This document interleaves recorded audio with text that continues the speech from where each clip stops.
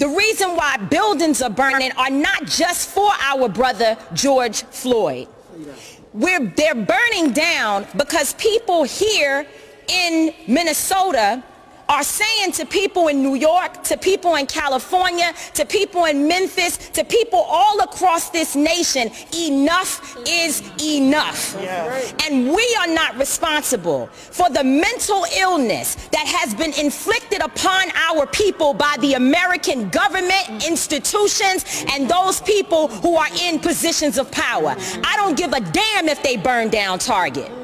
Because Target should be on the streets with us, calling for the justice that our people deserve. Talk about it, Tamika. Where was AutoZone at the time when Philando Castile was shot in a car, which is what they actually represent? Where were they?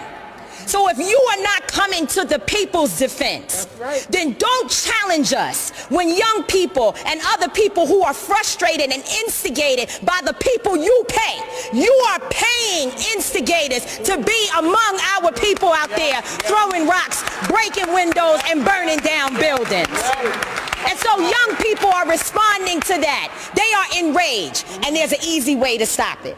Arrest the cops. Charge the cops. Charge all the cops.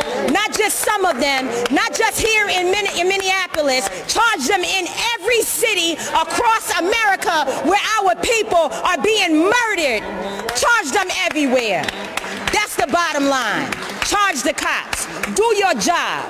Do what you say this country is supposed to be about, the land of the free for all. It has not been free for black people, and we are tired. Don't talk to us about looting. Y'all are the looters. America has looted black people. America looted the Native Americans when they first came here.